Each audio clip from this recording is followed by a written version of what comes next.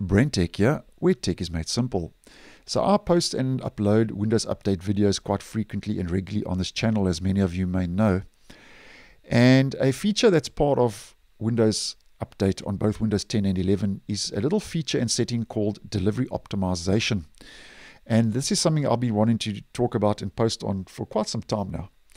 And in case you're unaware what delivery optimization does and is, the Microsoft description is quite in-depth, but the long and the short basically is that it's a Windows Update feature, and according to Microsoft, it can help you download your updates quickly and easily, and that's by providing updates from sources and peers other than the Microsoft Windows Update servers, and that could reduce the bandwidth and time needed to download and install an update on your device.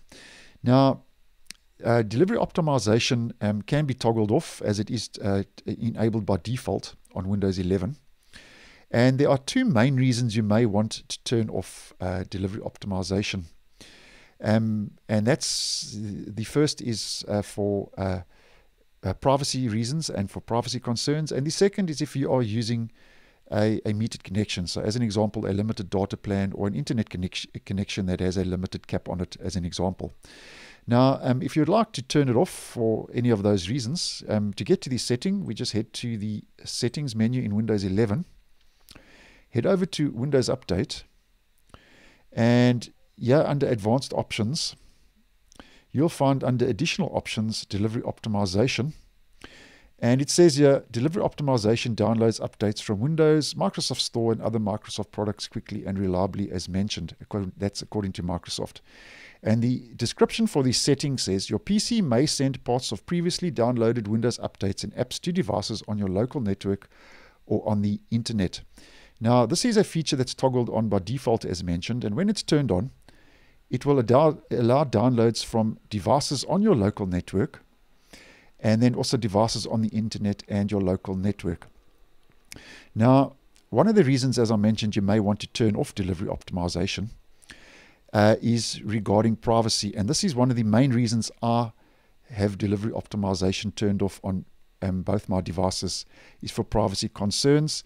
And I turn it off because I don't want any parts of any of my data being sent without my knowledge to any other PC, be it on a local network or over the internet without my knowledge. So I'll just turn that off. And I've actually found on a side note that turning off delivery optimization gives me far less issues and problems with Windows updates.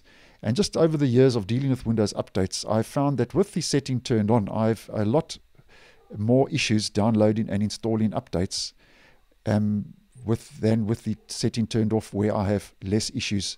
So in my experience, I just leave it off mainly for privacy and for having less issues regarding Windows updates. I've just found I just get far less issues just leaving that setting turned off. Now, as mentioned, you can also disable delivery optimization if you are using a metered connection. So if you leave the setting on, another way you can disable it is just by heading to Network and Internet, go over to Ethernet, and here you see metered connection, and it says some apps might work differently to reduce data usage when you're connected to this network.